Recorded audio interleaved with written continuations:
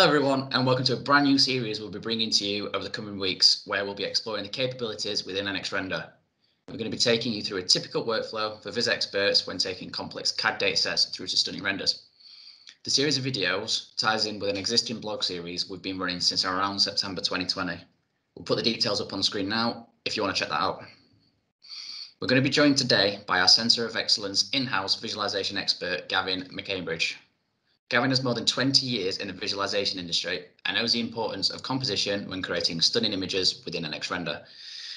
We'll be discussing Gavin's typical approach to a new visualization project, offering expert tips and tricks to create the perfect render.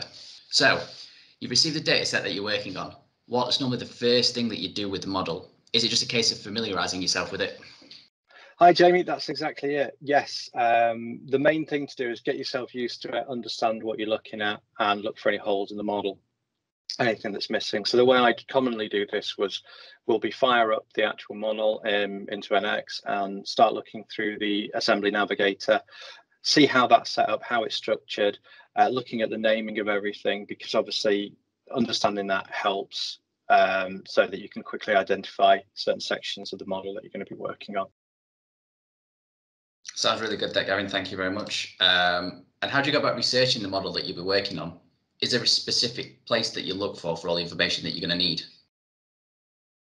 I think there's different ways you can do this. The main one that I do is, because of the way I work, is I'll go and do an internet search. Now, a lot of the time, for me, from my role, the product might be already available, or there might be similar ones to it. So that's where I can look. If you're doing something that's a concept design, something like that, you may want to look at similar products, similar things, how they're displayed, how they look.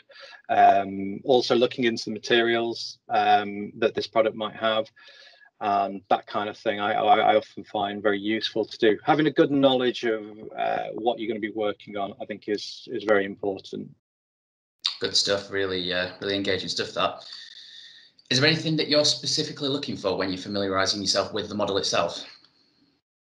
I think the main thing for me is understanding what I'm working on. So, for instance, the last blog series which we talked about was the JCB, the fast track, which is an extremely big model in the sense of, in reality, this is a huge tractor. It's massive. And then now working on something that's a lot smaller, like we're doing here, which is a consumer product, the coffee machine, completely different scale. So understanding the differences between them and how I'm going to be displaying these, I think, is very important. And how important would you say it is to make sure that you're completely familiar with the model? Could you foresee any problems in your workflow later on if you don't feel completely familiar? Yeah, for me, it's while I'm working on these things, I find that I work in isolation a lot. So what I'll do is I'll go through the assembly structure, I'll turn things off and on. If I want to identify a certain part, just to focus on that, to focus around it, whether it's materials or I'm looking at how it's actually working within it, I can often spend quite a bit of time. So yeah, understanding that structure, hence going back to what I was saying at the start, was understanding that will speed you up in the sense of being able to turn stuff off and on as it will. For instance, like with this coffee maker, we've got the whole outer casing of the coffee maker is on one node of the assembly structure. We can turn that off and on quite quickly. So it just makes it a lot more focused and quicker for your workflow. Fantastic stuff. Am I right in suggesting that you may also need to do some form of cleanup on your model as well? Perhaps just tell us a little bit about that, how you clean up your model and the importance that it plays in the rest of your workflow. Yeah, this is probably, when you're starting out on any project, one of the most important things. So what you're looking for at this point is you're looking at, are there any variant parts, are there any extra parts, are parts overlaid with others, just depending on how it's being constructed. It's something I'll spend a bit of time on after I've got familiar with it. And a lot of this will then be turning parts on and off, turning the nodes off in the structure on and off, so that I can see what's going on. And then from then on, there's a bit of a kind of decision you have to make of whether you want to suppress the part. So if you don't want to see that part at all, you don't want it to come back, you can use suppression in it, which I found very interesting. And then there's also the hiding. Now, hiding is if you turn off parts of that node that are in there, part of the assembly in there, when you turn that whole assembly part back on, everything comes back on. So it's a case of suppression turns it off for good until you actually actively turn it back on, and then hiding just gives you that kind of temporary kind of hide to it. That's great. Thank you very much, Gavin. Last question from me. So is there anything else that you want to talk to us about when it comes to setting up your model at this stage? Yeah, there's two things that I think are the most important for when I'm starting. The first one is actually set up a VBOM of the model, so a visual bill of materials.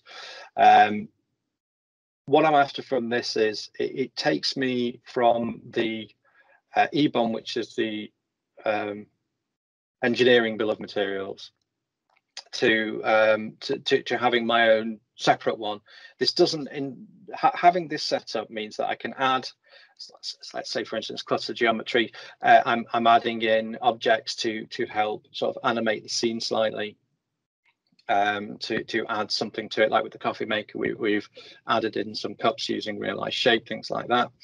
Whereas having that now in the VBOM means it can be on a different part of the assembly, so it never actually goes into the EBOM at all, and it doesn't cause any issues with that data. And then the second thing is that I find one really good approach to it is to have a very clear idea of what I want to achieve with it. What am I looking for? What's the image going to look like that I've got in my head? What I'm going to be doing at the end of it, and sort of working through that, understanding the bits that I need to create that. Essentially, composition is massive for me. It's one of my sort of key sort of cornerstones in Viz for me, is making sure that that's right. And I do often spend quite a bit of time just getting my head around what I want it to do, how I want it to look. So yeah, brilliant stuff, that, Gavin. Really appreciate you jumping on. The information that you've given is really insightful, and I'm sure our viewers will really engage with that too.